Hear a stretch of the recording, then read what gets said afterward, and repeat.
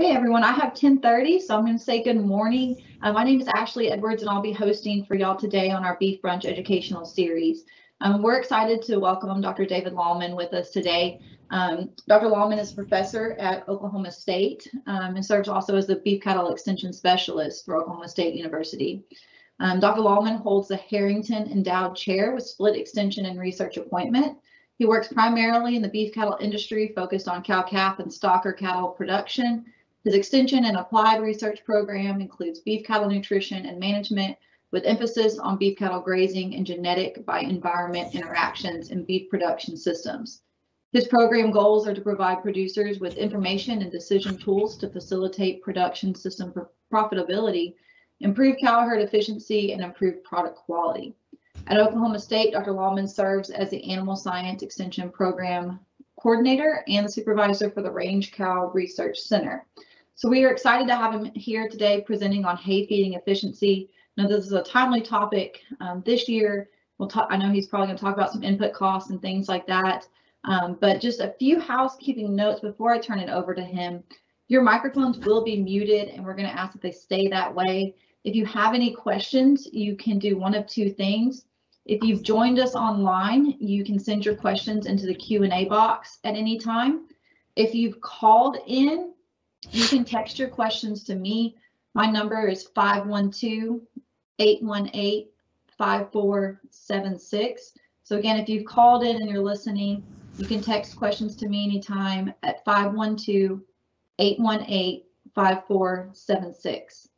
In the interest of time, we are going to wait to answer your questions at the end of the presentation. With that, Dr. Lalman, thank you for taking the time to be with us this morning. You should be able to begin whenever you're ready. Okay, sounds good. Thank you, Ashley. I really do appreciate the opportunity to share some of this information with your group, and I hope some of it is beneficial, and welcome your comments and questions. Managing winter hay feeding is honestly, our group kind of got started working in this area a number of years ago because John Deere company at their Ottumwa production facility contacted us several years ago and asked if we would be interested in helping them look at a new hay feeding efficiency from a new hay baler that they had manufactured. And so through that project, it was really fun to work with John Deere, and that led us to, kind of saying, hey, there's some low-hanging fruit here in terms of being able to save folks some money and maybe improve their overall efficiency and lower their costs of production. I hope you'll see what I mean as we go through this presentation. So Ashley, I'm going to try to get my slide presentation to advance here. I don't know if Teams is like Zoom. Sometimes the person hesitates. It hasn't swapped over on our end yet. I don't believe there's anything I can do on that side of it. There it goes. Okay. Yeah, I don't know. It's something strange about the first one. It seems like it really hesitates, and it gets going fine after that. So I wanted to show you this this graph. This has been Dr. Darryl Peel has been producing this. He and I share this quite a bit in our extension programming. It's really interesting to me. But if you notice, you just got year on the x-axis of this graph, and over on the y-axis is tons of hay produced per cow. Now, just a little bit of background on that value. He's not included alfalfa hay in this calculation. We don't produce a whole lot of alfalfa hay here in Oklahoma, and the assumption is that the imports of hay is approximately equal to the exports of hay from our state, across state lines to other states and imported in from other states and so on. And this is beef cattle, or this is cows And you should know that, there's really not much influence of the dairy industry on this number. So this would be primarily grass hay produced, a little bit of other types of hay, but boy, not much. The dairy industry, the number of dairy cows in Oklahoma has declined dramatically. So this is primarily hay production for the beef cattle industry in the state. And you can see that two things really stand out to me. Number one, it's grown a lot over time.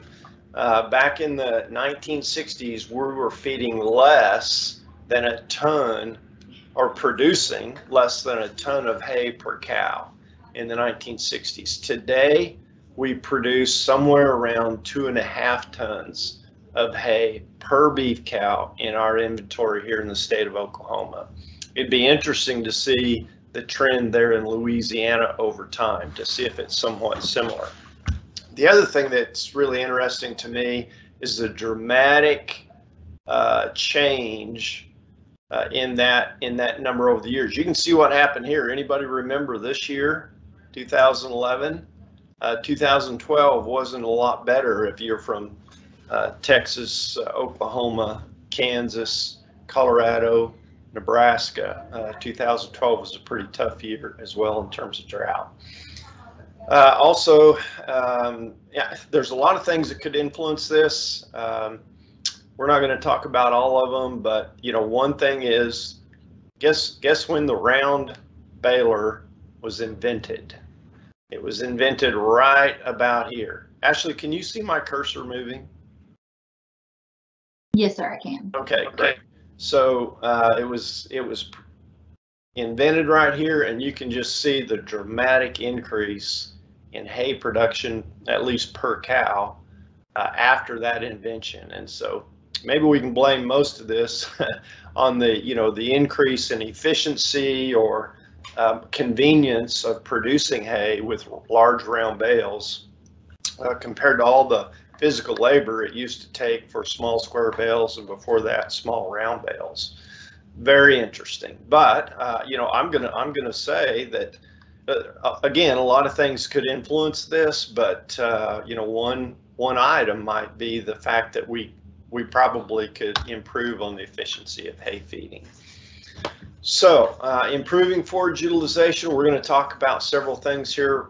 First of all, reduce hay use and waste by either limit feeding, the choice of the hay feeder that you select.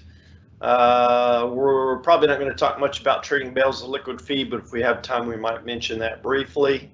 And then just a word on ammoniation and combinations of those different things, and a couple of studies we've done here that we found some interesting results on how you can really cut back on the amount of winter hay needed to winter cows.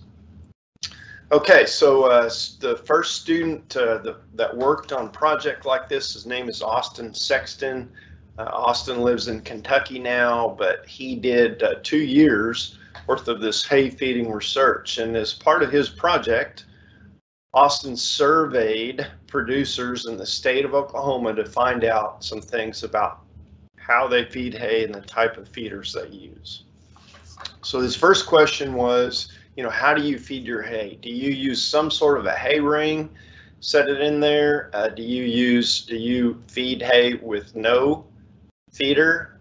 Surprisingly, quite a few people, 29%, selected that option, and very few at that time selected or indicated that they actually roll their hay out. Only 2.4% of folks were rolling hay out like you see in this picture here.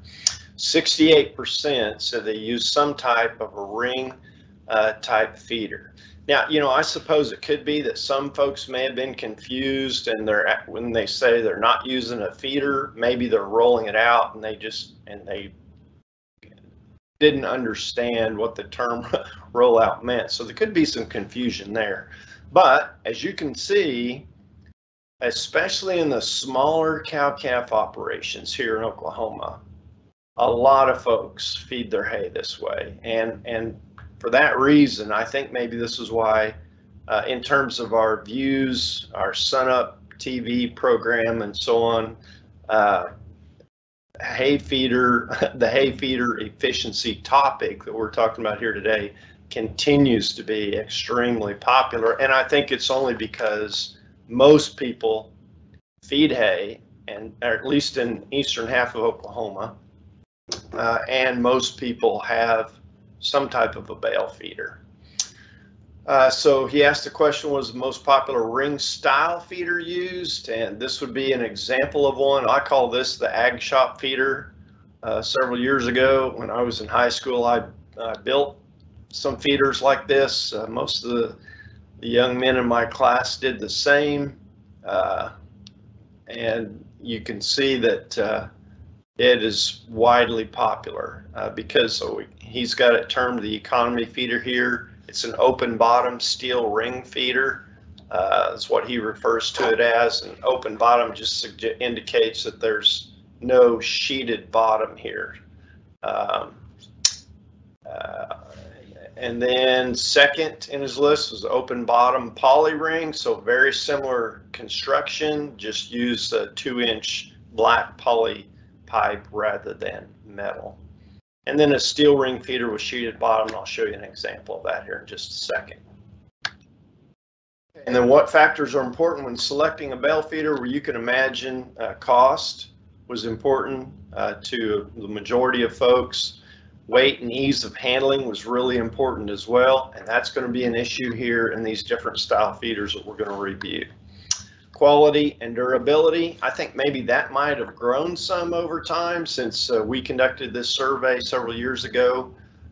Seems like more people are concerned about, you know, these feeders. If you're going to invest the money, making sure you purchase something that's going to last. And also folks seem to have more, let's say, tractors with front end loader capacity now than they did several years ago. And therefore the weight of the feeder might not be quite as important as it was a few years ago. Okay, so then this is Austin in the picture over here on the right. He launched this first experiment where we looked at different hay feeder styles. And I can tell you, I'm not sure why, but I keep selecting projects or things to study that require quite a bit of labor. And this kind of work is a challenge because you have to measure all that hay waste. And you can see in that picture there, Austin's writing on a bag where he's sampled the leftover hay or the wasted hay from this experiment every morning. The way we go about this is, well, yeah, on the left you can see us weighing the round bale before it's placed in the pen with the cattle. We sample that bale to determine what the nutritive value of that hay is. Then they go out every 24 hours. 24 hours after that bale is put in the pen, they go out. We feed the hay on the concrete slab like Austin's standing on there on the right, so that we can go rake it up and not, sort of get it confused, the waste from the hay bale confused with any grass particles, dirt, soil, and so on in a dirt floor pen. So we use concrete to try to make sure that we were clearly measuring hay waste and not other material. But you can see they gathered up the waste in these trash cans, and those had to be weighed every day on an electronic scale. This is the first feeder he used. This is just kind of an older, what I call the ag shop feeder. He calls it open bottom steel ring. Open because there's no sheet there. At the time, this would have been about 6 years ago. Austin thought you could purchase or have these built for around $100. They only weigh about 100 pounds, so they're not too difficult, to lift up, stand up on the edge, and just roll over to your next location for hay feeding. Obviously, have an open bottom. These don't have very many vertical bars, and so there's 6 feeding stations in this particular hay feeder. This is the 2-inch poly pipe feeder that Austin studied. They're made here relatively close by. These are really popular because they're light and they're fairly solid in terms of construction and last a good long time. So they're just really, really popular. You see them just lined up at all the Atwoods and so on. They continue to be very popular hay feeder. They're very light, they're inexpensive. They also have an open bottom, also 6 feeding stations in this particular hay feeder. You can count them just looking around the edge of that feeder with the vertical bars. Okay, this is the sheeted bottom steel ring feeder that we use for this particular experiment. These are, as I recall, these are manufactured in Iowa. It was a little bit more expensive. I'm sure if we go back and check today, they'd be considerably more expensive than $300. But they weighed about twice what the other two feeders did. So these would be a little more difficult just to tip over on the edge and roll around in the field. You're probably going to get along better with some type of a front end loader to move these to a new location. The big advantage is probably the metal apron around the bottom, or that sheeted bottom, to keep cattle from crawling in there or reaching in there with a foot, and keep that hay from leaking out at the bottom of the feeder. This one's got 15 feeding stations and slanted bars. Okay, and then this is the newer style feeder that we were introduced to by actually John Deere, the engineers there at John Deere. This is the Bextra, B-E-X-T-R-A model, and I'm going to show the results from this feeder. Quite a few pictures, well, from all these models actually, but you know, we don't have any reason to push one model or style feeder over the other. But the unique thing about this particular feeder is that it has two features. One is the modified cone at the top there. You can see it's got the more restricted ring in the middle to hold the bale towards the middle of the feeder, and then it's got the slanted basket towards the top of the feeder, and you can see how narrow those bars are at the top. So that sort of restricts cows' ability to pull the hay out of the top of the feeder. It encourages them to reach down through, sort of like a feed bunk, reach down in and up to pull that hay out of the feeder, and therefore drops the hay back down in the feeder if they decide to back out. $525, they're considerably more expensive again today than that. They weigh 300 pounds. Again, not going to be terribly convenient. I have that solid metal apron, just like the sheeted ring feeder I showed you previously. This one's got 9 feeding stations. Here's the results from that study. Here I've got modified cone feeder. This is the Bextra open bottom steel ring. The black poly feeder. Ring just means the yellow ring feeder, okay, that's got the slanted bars and the sheeted bottom. Here's total waste in pounds. Probably the easiest thing to follow and understand is this waste row of data expressed as percent of bale weight.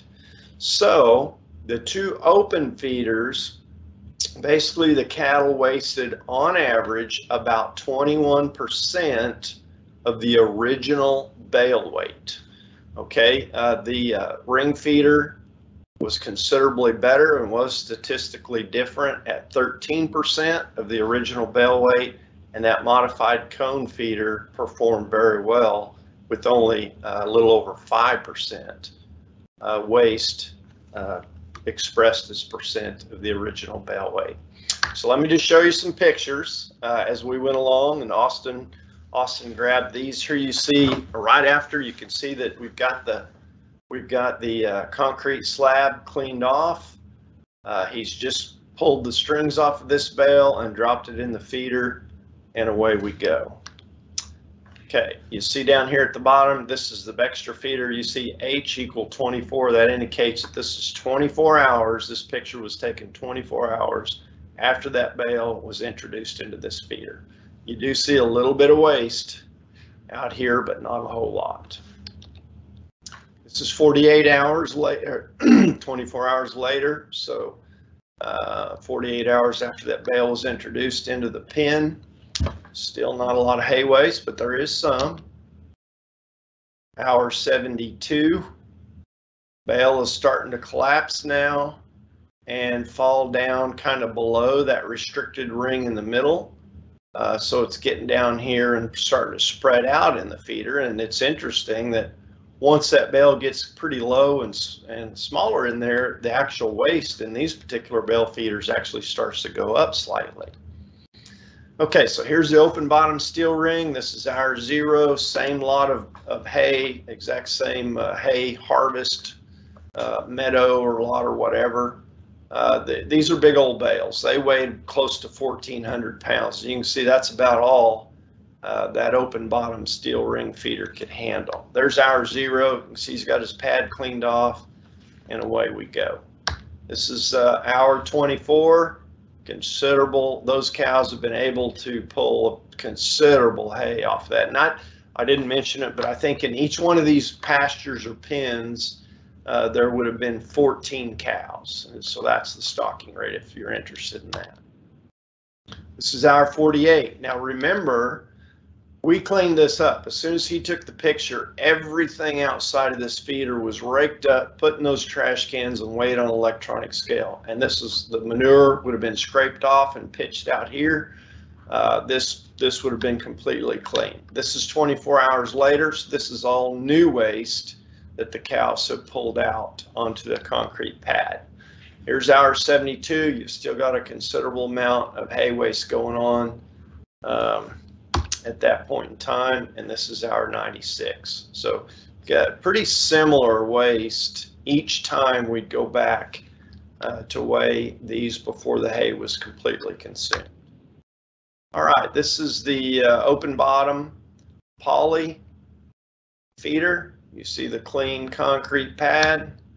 24 hours later, no surprise, you know, you'd think it would perform similarly to the open bottom steel ring, and indeed they do, as I showed you just a minute ago. This is 48 hours. It must be a windy day, right? Wind's blowing out of the south. This is north up here. You can see all the hay waste is shoved up against this concrete feed bunk, but considerable amount of waste. There's 72 hours, no wind on this day. But a lot of hay waste out here on that particular day in this feeder. And this is hour 96. Okay, here's the yellow sheeted ring feeder. There are some waste on hour 24, similar amount, hour 48, 72. Again, each one of these periods, right after we take the picture, we're cleaning all this up and cleaning the manure, trying to separate the manure and pitching it off the pad so that concrete pad's completely clean every day. The only thing that's left is the hay inside the perimeter of the feeder. Okay, I wanted to mention this one. I don't have any data on this particular feeder style, but this is the same yellow ring. Franklin Industries produces the yellow ring, as I recall. And this is their cone insert. So you just drop this cone inside that yellow feeder, and so it's a two-piece combination.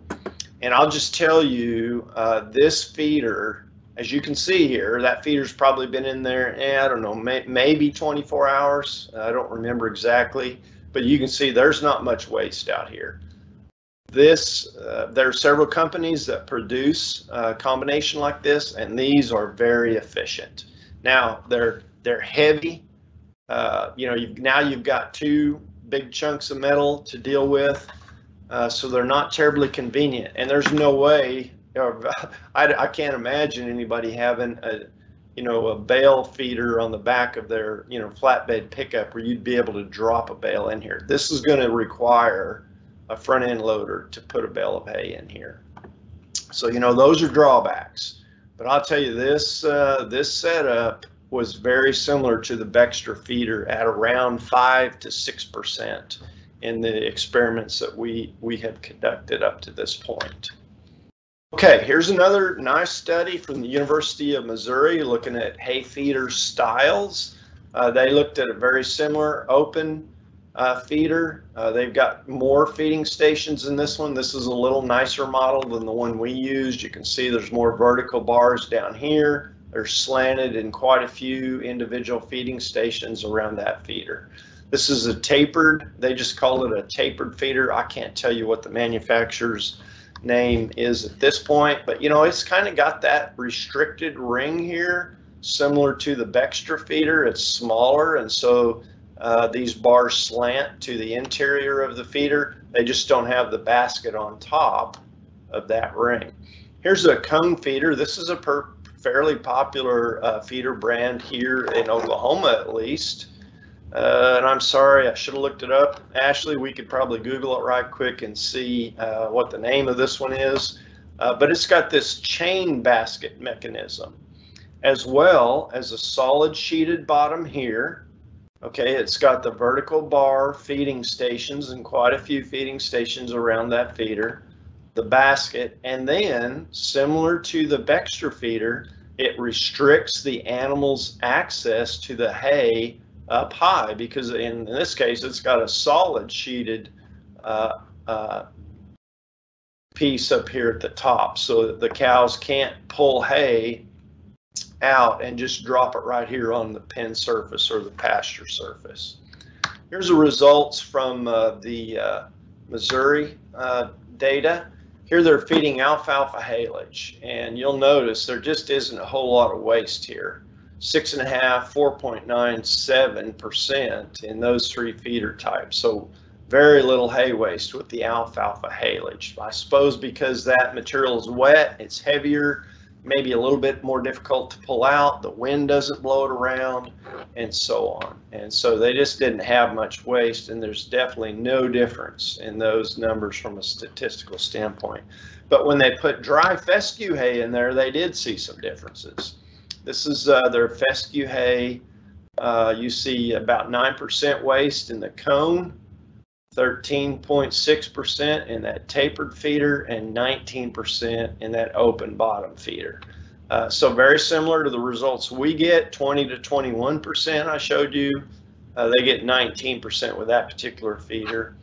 Some advantage to that tapered feeder with a sheeted bottom, and then substantial improvement with that cone feeder with the sheeted top and sheeted bottom. Okay, so just a quick comment about reducing hay intake, and two ways to do that. This actually turns out to be an advantage in terms of hay waste, because as you can imagine, anytime you limit cows' access to hay, they're going to clean it up, right? And that will reduce waste, and certainly it does.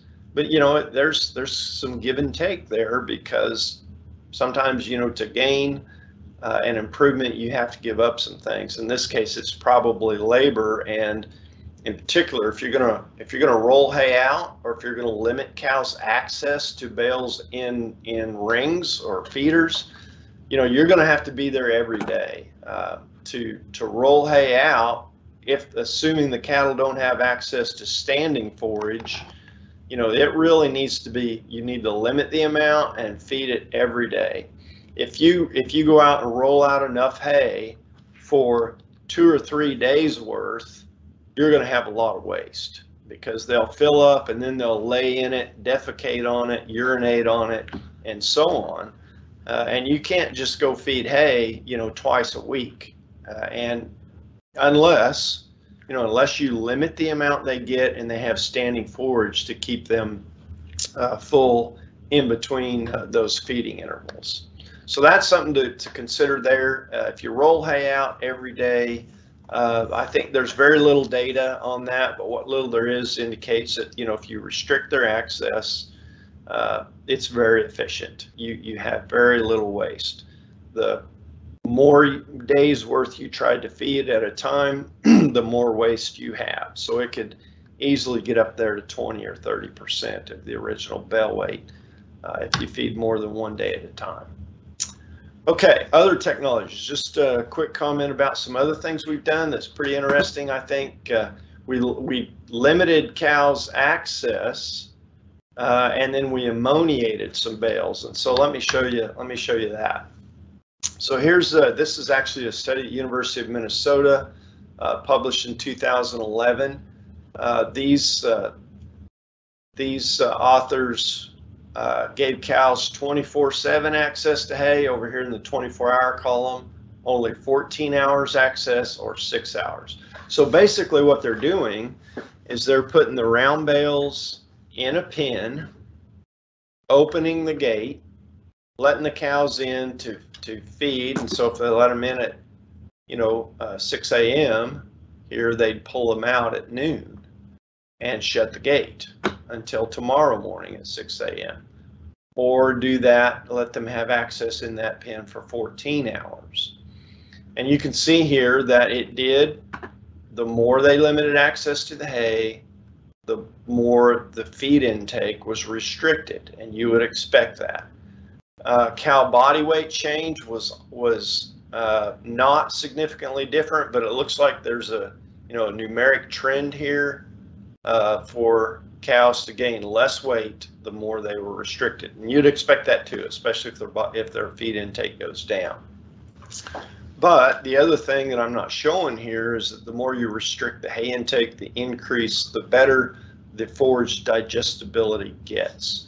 Because if you restrict intake, the forage stays in the rumen longer, and the microbial population in the rumen has more time to digest more of that feed or digest it more thoroughly. And so, that's something you might want to consider. We don't recommend this strategy with low quality hay, because you don't want to be restricting access and have low quality hay at the same time. That's kind of a double whammy if you're a cow. Nice quality grass hay or alfalfa grass mix or something like that, this strategy works really well.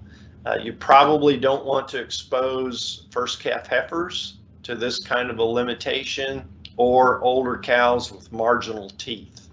But those cows that are middle-aged, nice quality hay, you can really save a lot of your hay crop if you have, the facilities or a setup that would make this convenient. We had a lot of people using this strategy in 2011 and 2012 when hay was incredibly expensive, and it saved a lot of folks a lot of money. It's more work, but it can definitely work.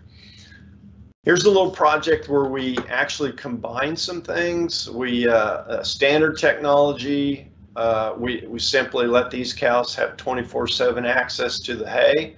We use the yellow ring as kind of the middle of the road hay feeder, and we didn't use any feed additive. Then the technology group, we limited these cows to 7 hours of access. So open the gate, let them in. 7 hours later, we pushed the cows out and shut the gate. Then we use the better quality hay feeder or better hay saving, lower hay waste feeder, in this case the Bextra feeder, and then we supplemented these cows with 200 milligrams in their feed supplement per day. These cows got the same supplement, they just didn't have a rumensin in their supplement. Okay, here's a picture of the 24/7 group. Now this is low quality hay. It was harvested in the drought, and so the stem length was really short, and boy, they wasted a lot of hay. It was really dry, very short stem length, and that equates to a bale that just falls apart when the cows start pulling on it in that feeder, and you can see the extreme waste. Same hay. This is just across the way in the other pen.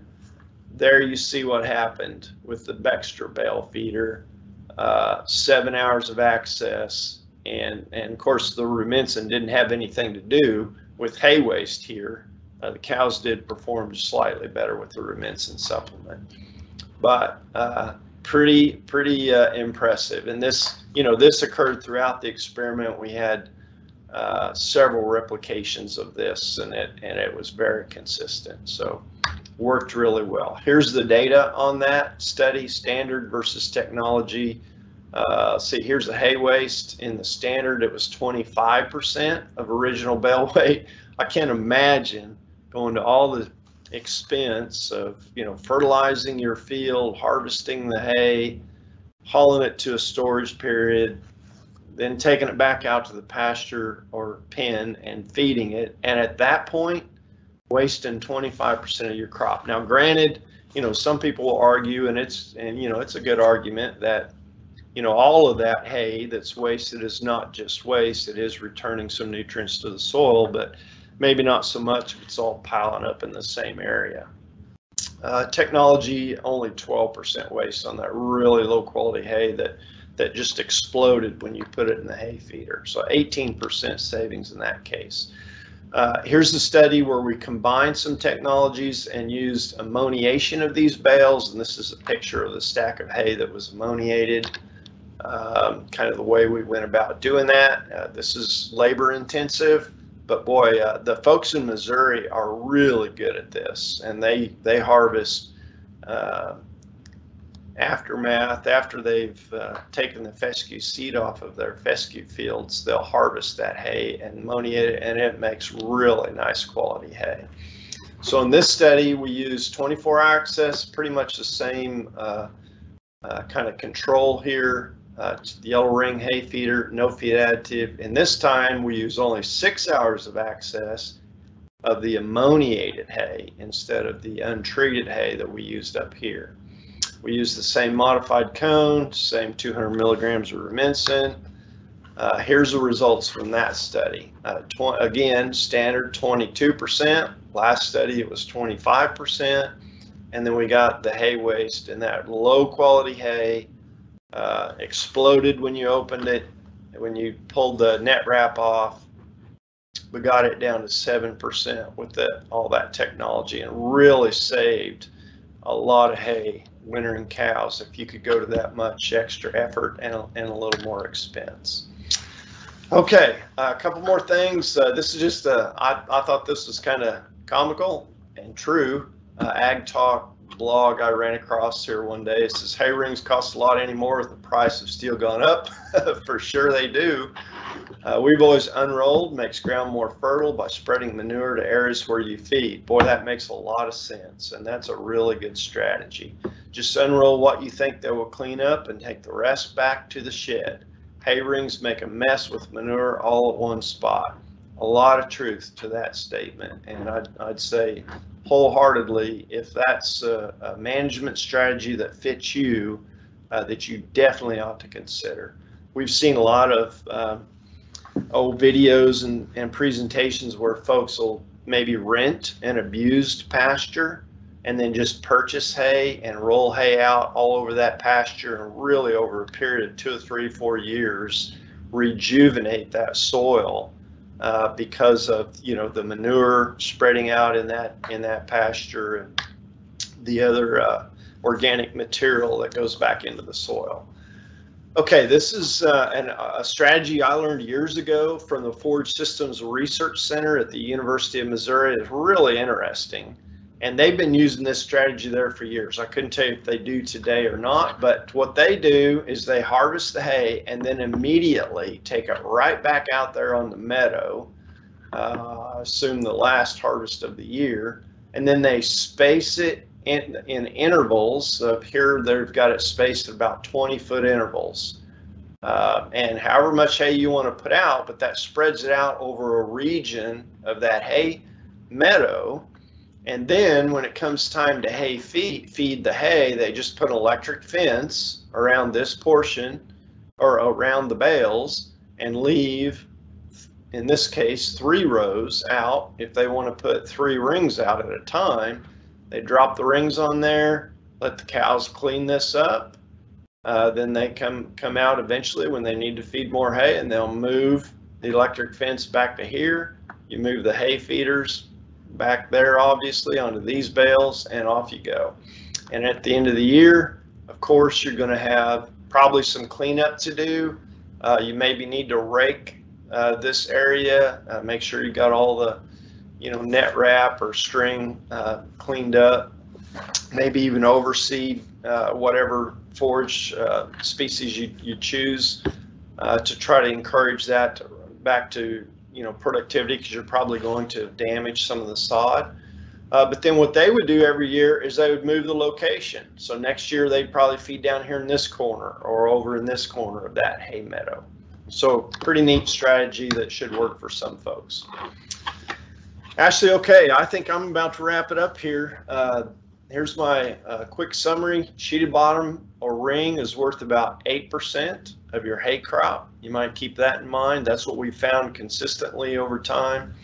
Some type of a cone or basket mechanism is worth another 8% of your hay crop. And so we've used, as I showed you, the chain cone style, the Bextra sort of that modified cone style, the Franklin that's got the insert cone. Those all work extremely well and are very effective. They're worth about another 8% of your hay crop. Limiting access to hay, whether you roll it out or whether you let the cows in a pen and kick them out 6, 7, 8 hours later, that can reduce your hay needs by 15 to 25%. Again, we don't recommend that strategy for lower quality grass hay or for extremely young cows or your old cows. Combining hay feeder type, limited access, and ammoniation, all those can get you up to 30% plus hay savings. And then finally, rolling out must be managed to achieve those savings. You about have to feed it daily if you don't have standing forage, and pay close attention to that amount fed. All right, Ashley, that's all I've got. I'd be happy to have a conversation or take any questions. Thank you. So just a reminder for those of you listening in, you have a couple of ways that you can send questions in. You should have access to the Q&A box if you're watching this online. And then if you called in, you can text questions to me at 512-818-5476. So Dr. Lalman, I was looking up the basket hay feeders from the Missouri study you referenced, and for some reason Google wouldn't let me pull up that. Let me go ahead and share the screen really quick, but it would not let me pull up the actual PDF. But so I saw hay hopper and hay manger as some with vertical bars, and then I always pronounce it incorrectly, but is it Bell and Country? And then Woodward Crossing had similar with the basket, the chain basket, but just planted as opposed to vertical bars there on those. Do you that sounds familiar. I'm sorry? I just said that sounds familiar, those brands. If you would like to go ahead and make a plug, I can scroll down on my screen here. If you would like to talk about y'all's webinar series and your SUNUP YouTube channel as well, as we wait to see if any questions come in. Okay, I'll do that. Ashley, would you do me a favor? I just thought of something else. Would you Google hay waste calculator at the Noble Foundation, and let's pull that up and show that to your group. Okay. But yeah, I'll go ahead and, you want, okay, yeah, we can do that. On here, yeah, sorry. Yeah, it's real easy, it pops right up, usually it's easy to find. I cut myself off, but. There it is. So if you're interested, the Noble Research Institute has produced this real nice online calculator, and you can put your own numbers in here for the weight of the bales, number of bales fed per month, number of months hay is fed normally in your operation, and you can select the ring feeder type, and it's got those same feeders that we used in our experiment. Can you just scroll down there a little bit, Ashley? And it's a really handy little calculator, and I think you'll be surprised at the well, I don't know, that you can justify a little more expensive feeder based on hay waste. Now, everybody has to weigh, the cost against convenience. I understand that, but just wanted to make you aware of that calculator. It's real simple to use and handy tool.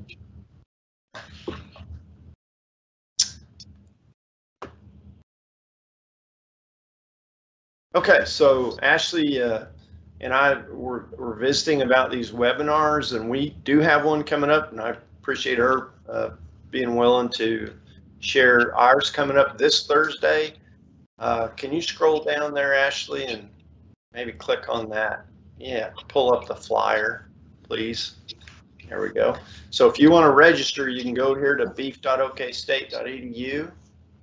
Huh. My computer is difficult. Sorry. Give it a second. Okay. All right. Beef.okstate.edu. That's the website. She's on there now. And you can just register for that. They're free. But we're the first session. So we're dealing with drought here in Oklahoma. It looks like it's going to continue for a while. We've had folks have to pull cattle off of wheat pasture. So we're going to talk about this first round on Thursday, whether you can afford to feed cattle to get to green grass, you say you're growing calves. And then also I'm going to talk about, trying to maintain those replacement heifers or get them to your target endpoint between now. We've got about 60 days until our grass greens up here in Oklahoma.